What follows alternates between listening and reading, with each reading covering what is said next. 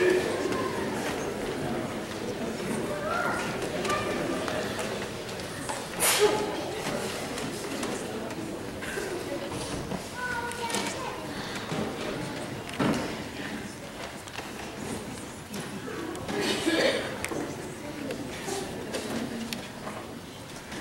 morning. Good morning. Welcome to all of you here at St. Peter's. It is awesome to see all of you here as we join together on this wonderful Sunday to not only hear God's Word, but also to witness the confirmation of these young ones that have been trained and examined in the faith. If you weren't here for the examination at 8 o'clock, they did fantastic. I don't think I was easy on them, so we'll harken back to days in the past, but they did fantastic. And so they shared their faith to their families and to those gathered here, a faith that we will be talking about today that prepares you for life going forward and all of its challenges, knowing that God's Word will keep you firm in an eternal faith. So without further ado, let us begin our Sunday with our opening hymn.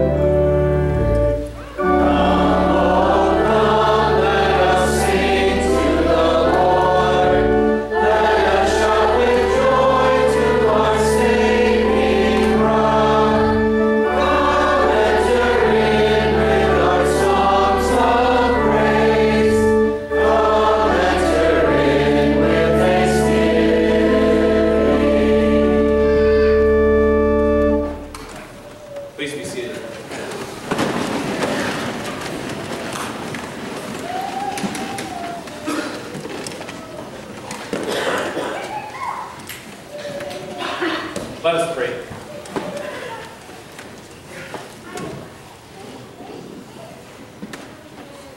Lord Jesus, King of glory, on this day you ascended far above the heavens, and at God's right hand you rule the nations. Leave us not alone, we pray, but grant us the Spirit of truth, that at your command and by your power we may be your witnesses in all the world. For you live and reign with the Father and the Holy Spirit, one God, now and forever. Amen.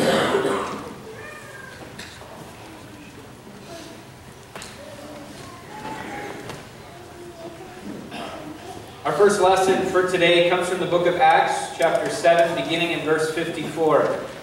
This is kind of a sad account of Stephen, the first martyr, being killed for his faith. And yet the reason we have that today is because of his confidence. Even though he is about to die, he stands firm in his faith, and he continues to proclaim Jesus who he sees in heaven. And that is the same faith that you have in Jesus Christ. A faith that is unafraid of death, and you can go confidently into your world no matter what. We read this. When the members of the Sanhedrin heard this, they were furious and gnashed their teeth at him. But Stephen, full of the Holy Spirit, looked up to heaven and saw the glory of God and Jesus standing at the right hand of God. "Look," he said, "I see heaven open, and the Son of Man standing at the right hand of God." At this they covered their ears, and yelling at the top of their voices, they all rushed at him, dragged him out of the city, and began to stone him. Meanwhile, the witnesses laid their coats at the feet of a young man named Saul. While they were stoning him, Stephen prayed, "Lord Jesus, receive my spirit." Then he fell on his knees and cried out, "Lord, do not hold this sin against them." When he had said this, he fell asleep. This is the word of the Lord. We'll now continue by hearing "Sung for Us on Eagle's Wings."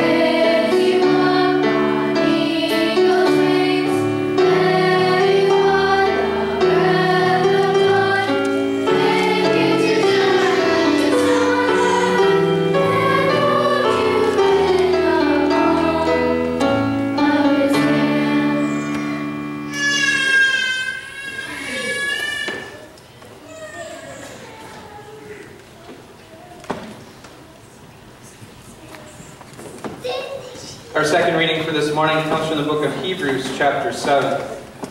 Here the author to the Hebrews describes Jesus as being our ultimate high priest, our everlasting high priest who will never stop listening to us and interceding for us in heaven because he lives forever. And he has given the ultimate sacrifice for our sins once and for all. And for that reason, we too can have confidence.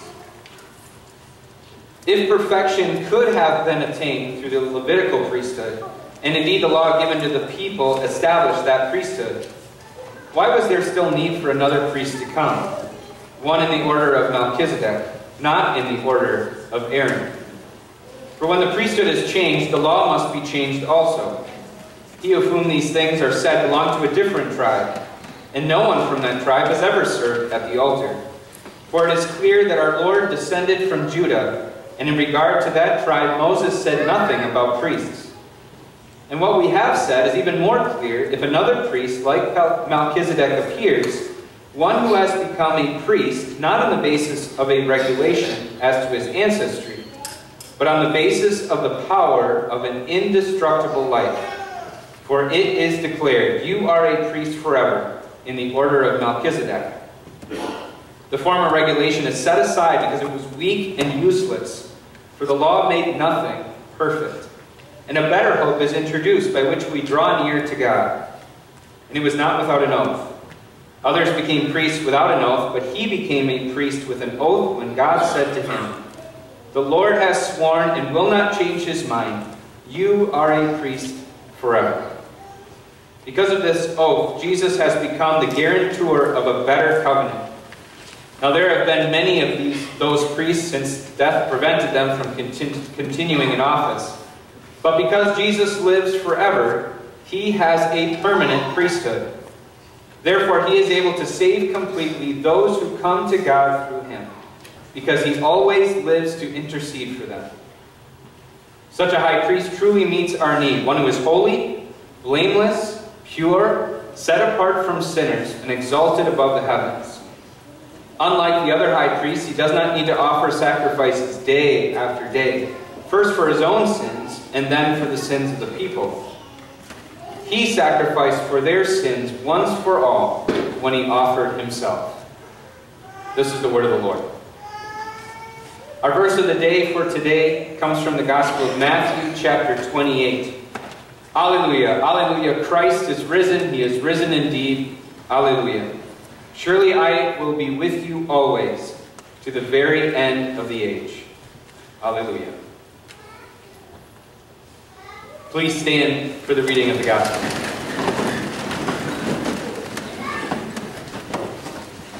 We stand out of respect for the words and works of Jesus recorded for us today in the Gospel of John, chapter 17, beginning in verse 11.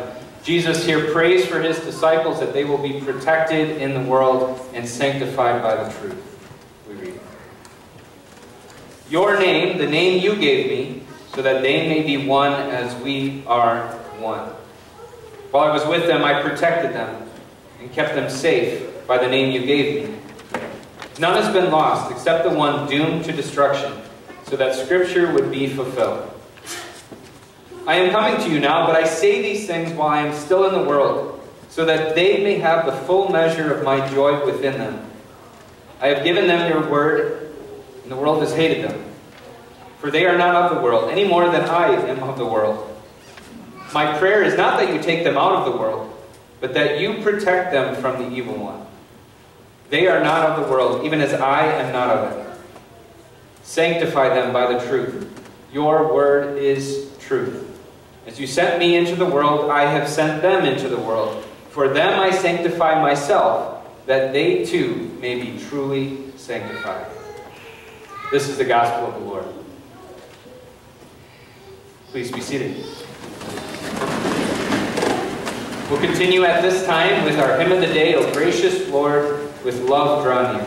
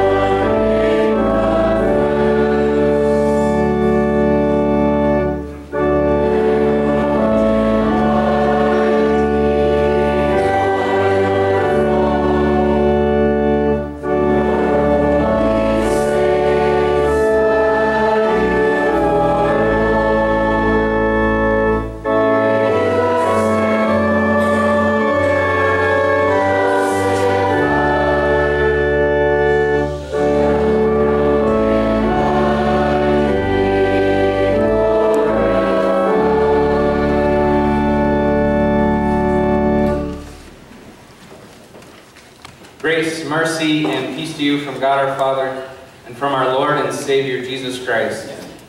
Amen. Eventually, every parent has to cut the cord. They gotta let their kids go, let them flap their wings a little bit, and go out and live their own life. Now, for some parents, you're really excited for that moment. And you can't wait for them to get out of the house and find their job and get going and take responsibility and to become who they will be as adults. For others of us, we're terrified of that day and we never want to let go. We cling to them with everything we've got for a few reasons. The first reason, they're so cute still. And we think about all the memories of them being this big and fitting in this part of your arm, and you can't let that image go.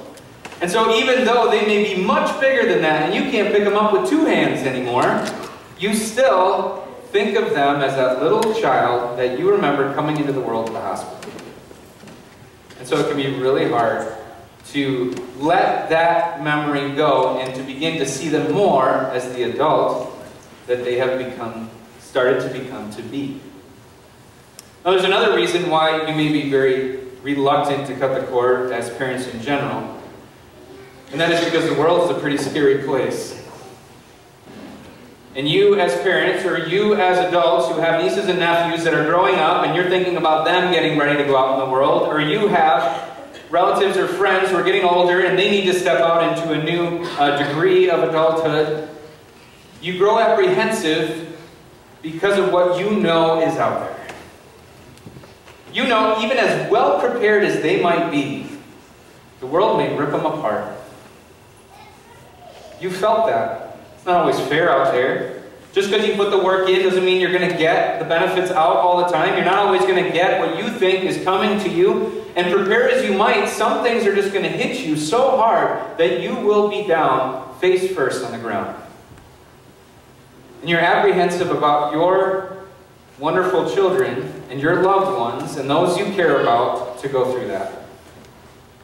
So it's hard to let them go out and not be a helicopter parent or not be someone who's right there trying to control every eventuality because you want to keep them safe. In our gospel text for today, Jesus kind of is a little bit of a clingy friend and sibling too. As he gets ready to suffer and die, as he gets ready to finish his ministry and ascend into heaven, he worries, worries the wrong word. He is concerned about his disciples. Not in a sinful way, but he is concerned about them as they are going to have to go out into the world without him, right next to them all the time. And he wants to make sure that they are safe and secure for the days ahead, that they have everything going for them possible so that they may face the world and everything ahead of them with full confidence. And so what does Jesus do?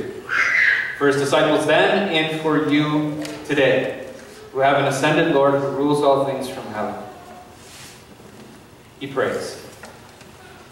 He prays for you. And in that prayer, he gives you great comfort for, yes, you parents, especially the parents of our confirmands today, as you think of them leaving grade school and going to high school.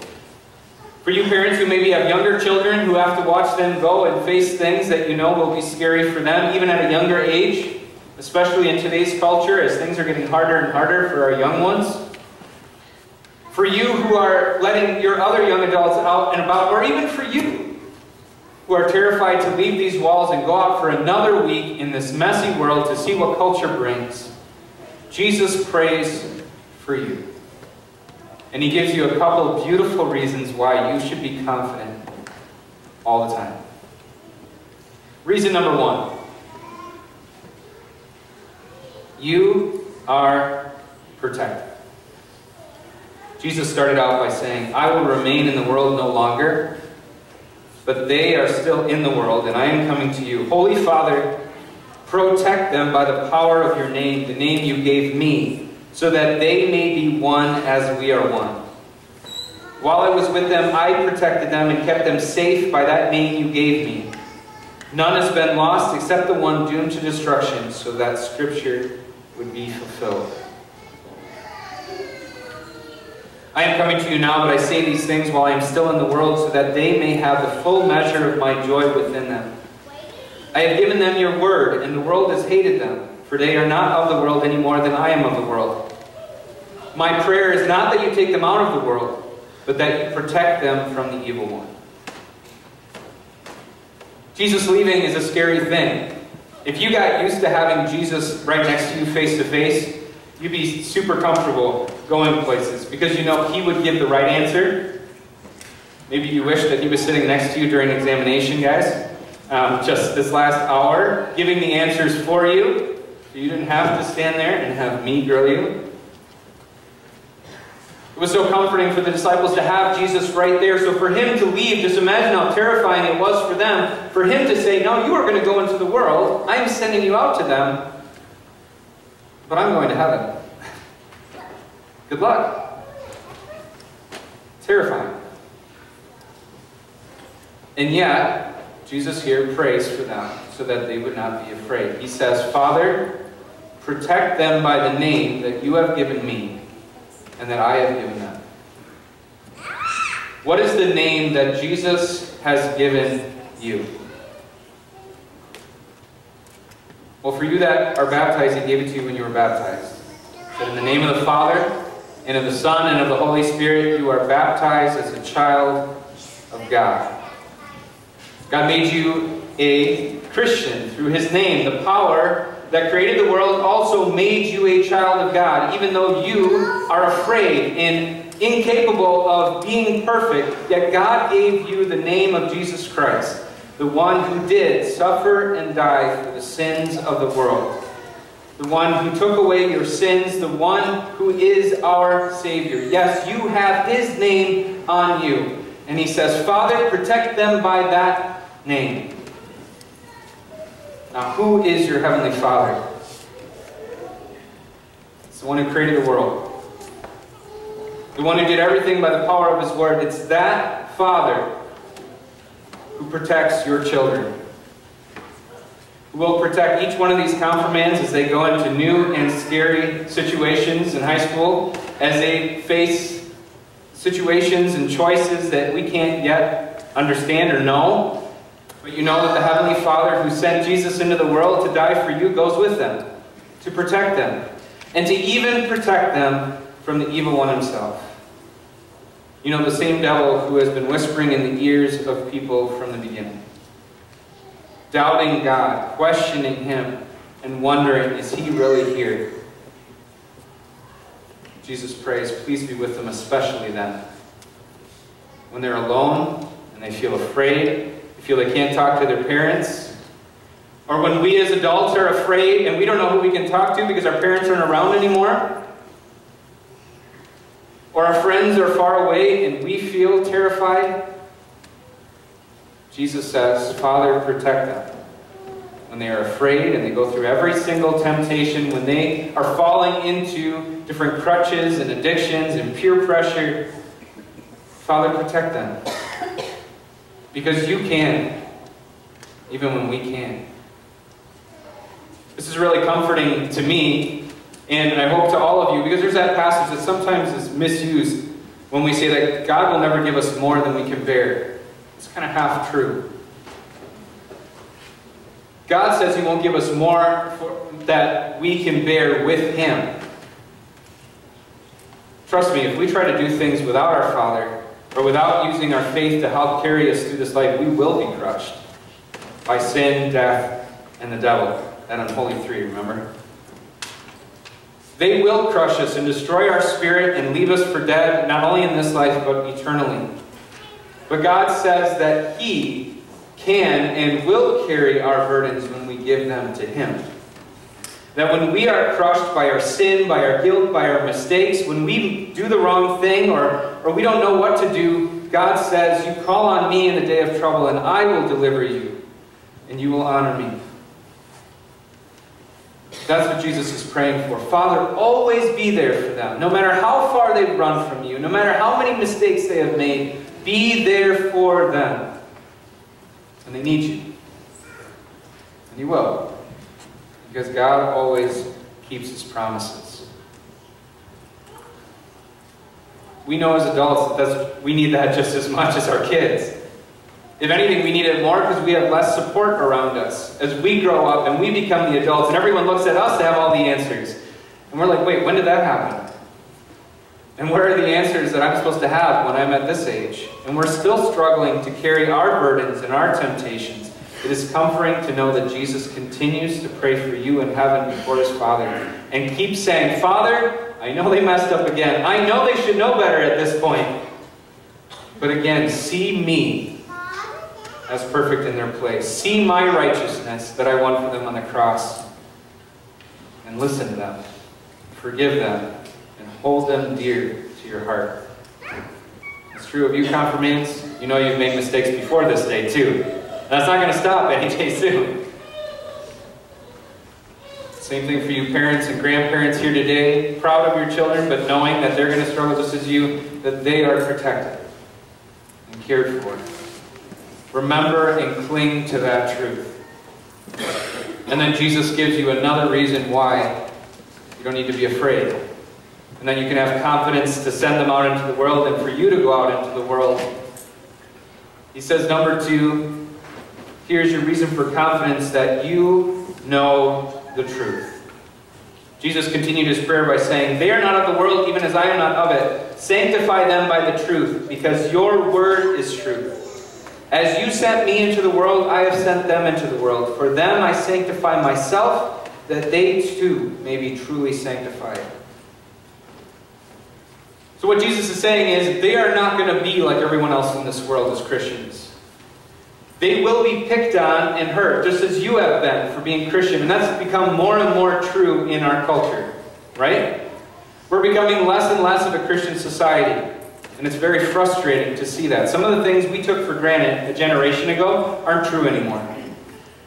And so we are feeling a bit more of that pressure that if you stand with God and His truth, you will be pressured and persecuted and hurt and penalized for your faith. There's no mistake of that. And we know that, and we're afraid to go out and see what that's going to look like tomorrow. How much more so for our children. We're going to go out into a world, into education, and into new challenges, and they will be bombarded with the opposite of what the Bible says. And they, as we, will be called naive, foolish, dumb, that we're not really thinking hard, we just have wishful thinking, and clinging to the Bible and those old ancient texts is not the way to go anymore. We've moved past that. What Jesus is saying is this: I pray to you, Father, that you remind my children of all ages, including you, as you leave these halls today, and you parents and grandparents, that you know the truth. Just because the world says you're dumb, or naive, or foolish, doesn't mean that you are. Remember what the Bible says, that if you don't know God, and you don't have faith in Him, you will think of it as foolishness. And you will hate those who have the truth, because you can't begin to understand it without the Holy Spirit. So does it surprise us that the world thinks that we are dumb for believing in the Bible and some of the things that it says? It shouldn't be. It's the exact way God says it is. But don't let their push against the truth make you think that you don't hold the words of eternal life.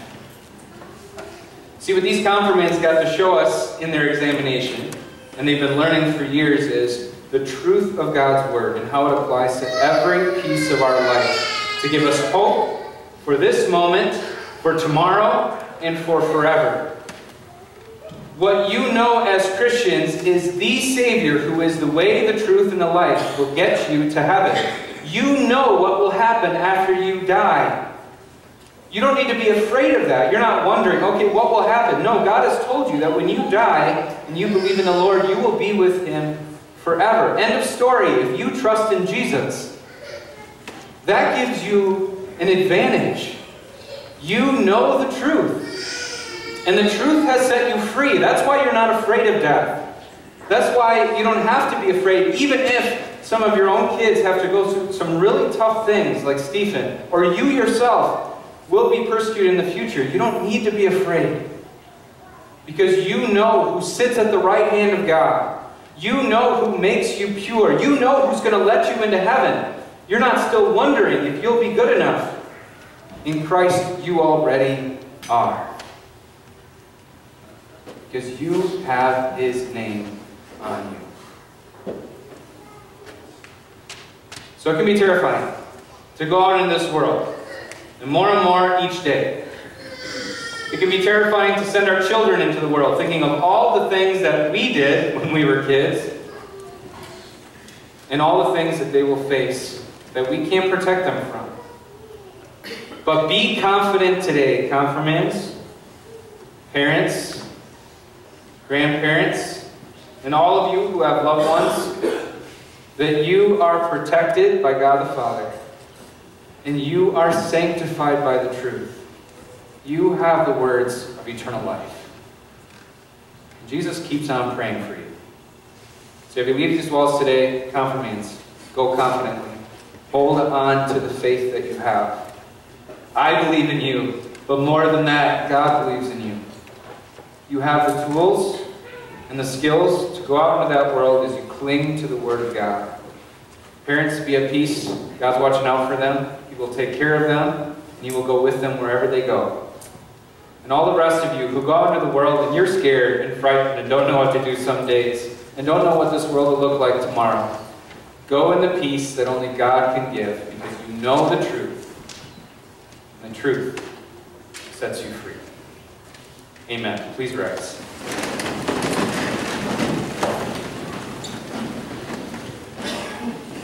Now may the peace of God, which transcends all understanding, guard and keep your hearts in Christ Jesus. Amen.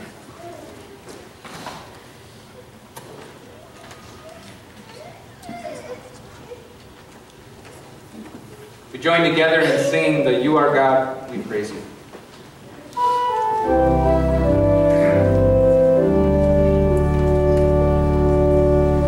We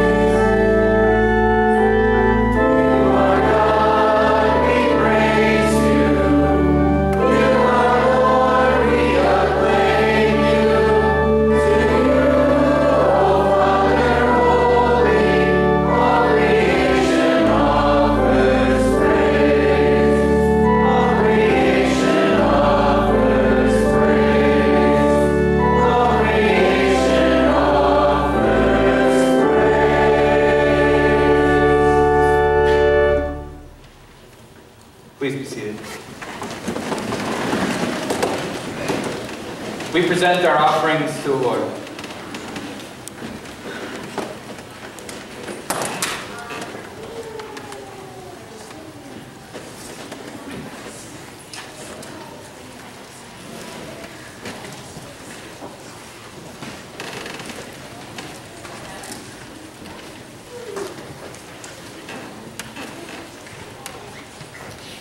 Dear Heavenly Father, we ask you to use these gifts that we present to you today as a show of our thanks for all that you have done for us, to give us the truth and empower us by the knowledge that you are always there for us and to protect us. We ask that you use these offerings to continue to share that message with the world. In Jesus' name we pray. Amen.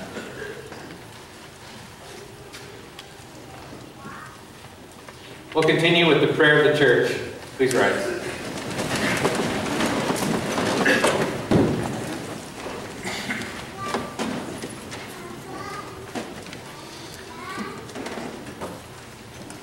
Our Lord Jesus Christ, who has risen from the dead and ascended to the right hand of God, we thank and praise you for opening the kingdom of heaven to us undeserving sinners, and for calling us into the kingdom by giving us faith to trust you as our Lord and Savior.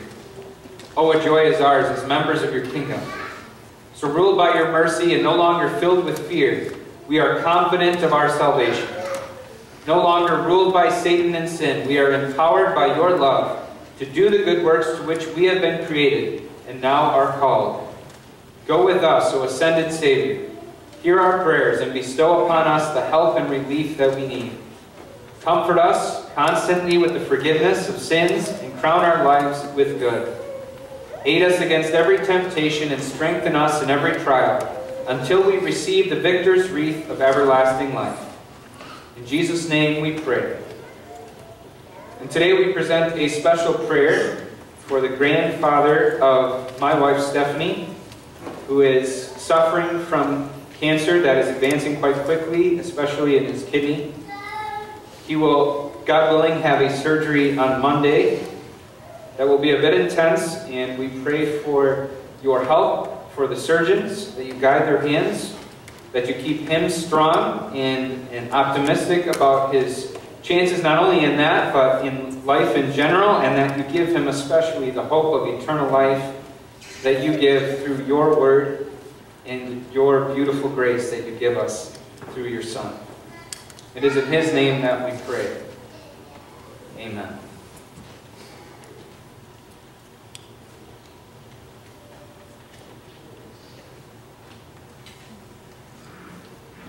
Let us join together in the Lord's Prayer. Our Father, who art in heaven, hallowed be thy name. Thy kingdom come, thy will be done, on earth as it is in heaven. Give us this day our daily bread, and forgive us our trespasses, as we forgive those who trespass against us. And lead us not into temptation, but deliver us from evil. For thine is the kingdom, and the power, and the glory, forever and ever. Amen. Congregation, please be seated. Confirmants, please step forward.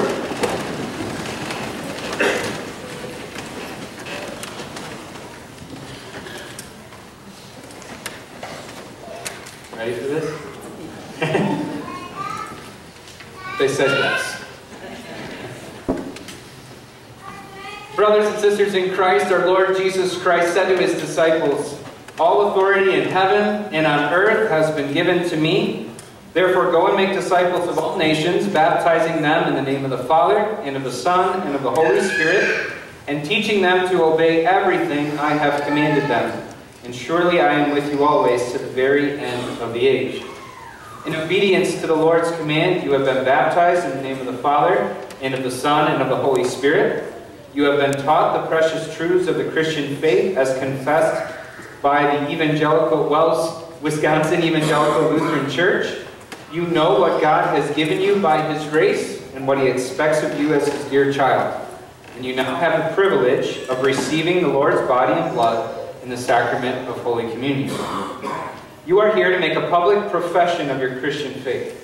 The Apostle Paul, writing to the Romans, said, if you confess with your mouth Jesus is Lord, and believe in your heart that God raised him from the dead, you will be saved. For it is with your heart that you believe and are justified, and it is with your mouth that you confess and are saved. Everyone who calls on the name of the Lord will be saved. Therefore, lift up your hearts to the God of all grace and joyfully answer these questions. Do you this day, in the presence of God and of this congregation, acknowledge that in baptism God gave you forgiveness of sins, life, and salvation? If so, answer, I do. Do you reject the devil along with all his lies and empty promises? If so, answer, I do. Do you believe in God the Father, God the Son, and God the Holy Spirit? If so, answer, I do. Do you believe all the books of the Bible to be the inspired Word of God? If so, answer, I do. Do you believe that the teachings of the Wisconsin Evangelical Lutheran Church, as you have learned to know it from Luther's Small Catechism, is faithful and true to the Word of God? If so, answer, I do. Do you intend to continue steadfast in this teaching and to endure all things, even death, rather than fall away from it? If so, answer, I do, and I ask God to help me. Do you intend faithfully to conform all your life to the teachings of God's Word, to be faithful in the use of the Word and sacrament, and in faith and action remain true to God, Father, Son, and Holy Spirit as long as you live? If so, answer, I do, and I ask God to help me. Since it is God alone who enables us both to will and to do His good pleasure, it is right for us, dear friends in Christ, to call on Him for these confirmands, that He would graciously complete the good work which He has begun in them. Let us therefore bow our heads and pray. Almighty God, in baptism you have made these brothers and sisters members of the body of your dear Son, Jesus Christ. You have washed them by His blood, buried them with Him in His death, and given them a new life in His resurrection. Renew them by the Holy Spirit, which you have poured out on them generously through Jesus Christ our Savior. Let them live out their lives as heirs of eternal life. Lead them to serve your church in holiness and righteousness all their days, and keep them in fellowship with all who wait for the return of our Savior Jesus Christ, who lives and reigns with you in the Holy Spirit, one God, now and forever. Amen.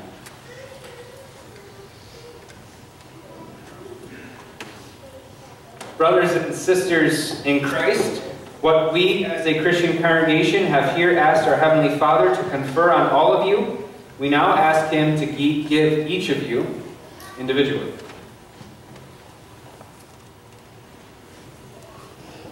Molly, Ray, Eltrider,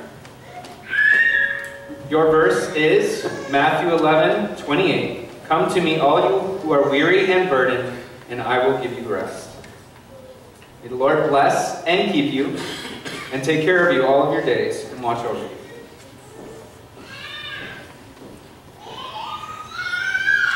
Colin, Michael, and Fang, your verse is Hebrews 13:5. Never will I leave you, never will I forsake you. May the Lord always be with you everywhere you go, and you never doubt that He is always there for you. Zachary Lee Holland, Psalm 56:3. When I am afraid, I put my trust in you. May the Lord keep you from being afraid in the future, and may you know that He is always with you, so you don't have to. Caitlin Emma Lapp, your verse is Philippians 4:13. I can do all this through Him who gives me strength. The Lord always gives you strength, Caitlin, and He will always be with you, standing behind you, so that even if you feel weak, He will guard and protect you. Mason William Maki, Revelation 2:10, be faithful even to the point of death, and I will give you the crown of life. The Lord has given you a greater crown than you can ever earn for yourself. Remember that, it defines your identity. Stand firm in Him. Aaron Rose Messman, your verse is Joshua 1:9. Be strong and courageous. Do not be terrified. Do not be discouraged, for the Lord your God will be with you wherever you go. Remember that he will follow you, no matter where you run to, wherever you go, and you think he is far away, he is not. Do not be discouraged, for the Lord your God is always there with you. Caden, Pagankoff. Exodus 15:2. The Lord is my strength and my song. He has become my salvation. He is my God, and I will praise him, my Father's God, and I will exalt him. Caden, please continue singing the praises of God through your words and actions, knowing that the Lord is with you, and he will exalt you, as he has done for your family before you. And Brett, James, Toma. Psalm 27:1. The Lord is my light and my salvation. Whom shall I fear? The Lord is the stronghold of my life. Of whom shall I be afraid? Be strong in the faith that you have, knowing that your God is your stronghold. You never need to be afraid.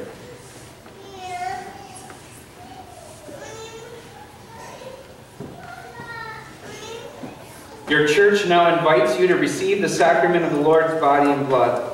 Accept this invitation with deep reverence and holy joy, regarding your communion at the Lord's table as a precious privilege given you by God through his church.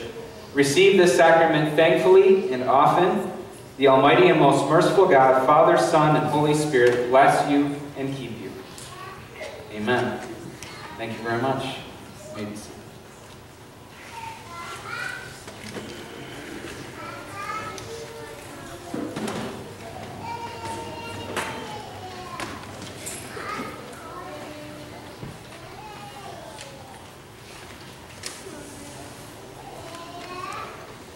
We continue with the Lord's Supper. Our Lord Jesus Christ, on the night he was betrayed, took bread. And when he had given thanks, he broke it and gave it to his disciples, saying, "Take and eat. This is my body, which is given for you. Do this in remembrance of me." Then he took the cup, gave thanks, and gave it to them, saying, "Drink from it, all of you. This is my blood of the new covenant, which is poured out for you for the forgiveness of sins. Do this whenever you drink of it, in remembrance of me." The peace of the Lord be with you always. Thank you.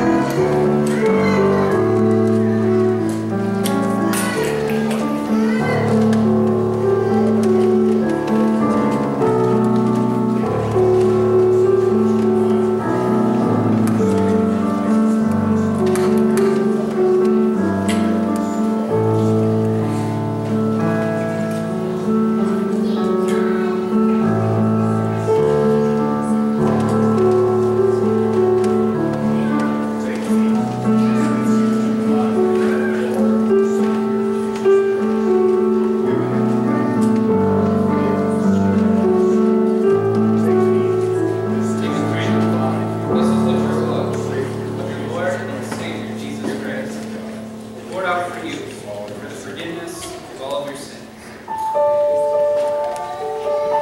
Take and drink. This is the true blood of your Lord and Savior, Jesus Christ, poured out for you for the forgiveness of all of your sins. Take and drink the blood of the Lord. Now Christ's true body and blood serve to strengthen and to keep you in the true faith unto life everlasting. Depart in peace, your sins are forgiven.